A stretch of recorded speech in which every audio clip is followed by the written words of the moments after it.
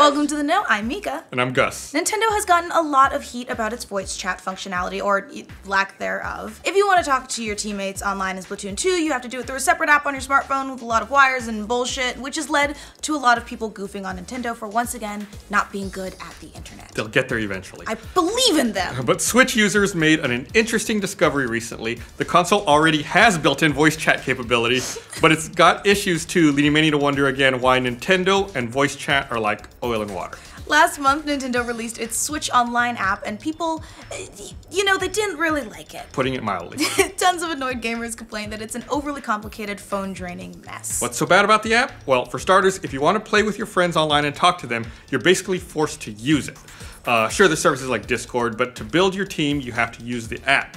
And the app's extremely limited in how its voice chat works. For one, voice chat can only be used when playing a game, which makes it very different from the party chat functionality in other consoles. But maybe the biggest drawback with the new app is that if you do anything else on your phone, like take a call or text someone or go on Twitter, check your notifications, it disconnects your voice chat, which means that there's no multitasking at all. And oh, if your phone goes into standby mode or you accidentally turn the screen off, yeah, bye. Disconnects it. Okay. Recently though, some NeoGAF users made an interesting discovery that Splatoon has built-in voice chat for LAN play. If players are all connected to the same router, you can just go to the local multiplayer lobby, aka the shoal, then press and hold the L and R buttons along with the left thumbstick, enabling the super secret voice chat. How do they figure this out?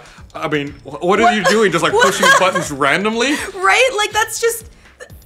good on you, whoever discovered that. Yeah. And then all you have to do is plug in the headphones with a microphone, and any other players connected to the same Wi-Fi network can hear you. So there was no need for the Switch mobile app, so why did you keep this a secret, Nintendo? As the original NeoGAF poster, Peter Cobra, noted, this means they implemented seamless voice chat, no app required, but allowed using it only for LAN play, which frankly is probably the least useful scenario for voice chat since you're probably all in the same room anyway. Emphasis is mine, not his. This is just so frustrating. It apparently works in both docked and undocked mode, and another NeoGAF user, E. Ronan, discovered that the feature allows players to hear each other in the lobby, regardless of their team affiliation, but the functionality varies between modes. Players can always communicate with each other during Salmon Run, but during player versus player modes, player can only hear their own teammates in-game. Oh, and there's another drawback. The built-in voice chat kinda sucks. As IGN noted, there's a lot of static interference, and they tried it in Mario Kart 8 Deluxe's LAN mode, but weren't able to get it to work. At the end of the day, sadly, it seems like the app is still the best solution for online voice chat, which is still pretty crappy because voice chat is an issue that has been solved long before the Switch came out.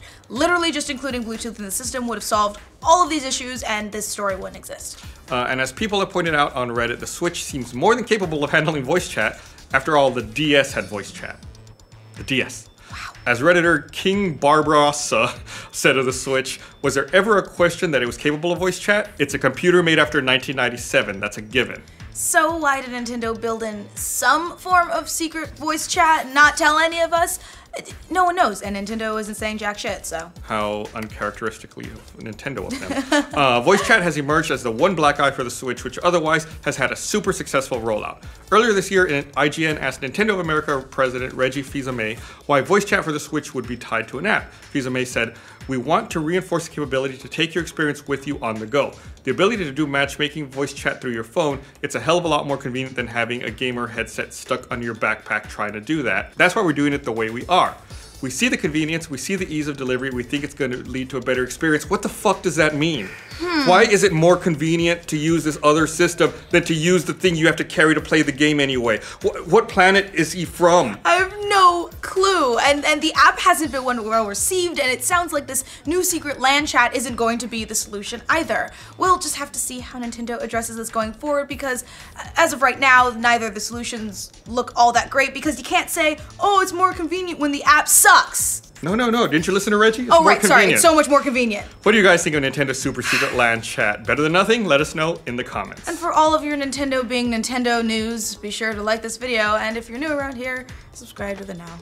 If you want to talk to your teammates online in Splatoon 2, you have to do it through a separate app on your smartphone with a lot of wires and nonsense. So it's led to, where did it go?